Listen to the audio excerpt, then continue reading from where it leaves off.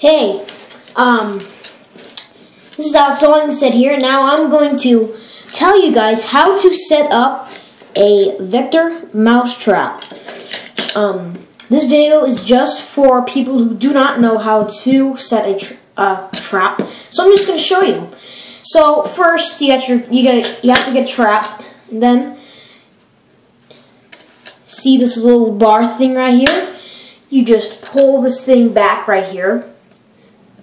Then you just hold it with your thumb like that, and then you get this locking pin here. Then, as you can see, you get this. You see this little bump thing right there, that little dent right there. You just get this little hook right there, and you just try to hook it on there, and then try to like force it, see if you got it, and then just let the thing go, and it's set. So yeah. So here's your set mousetrap. So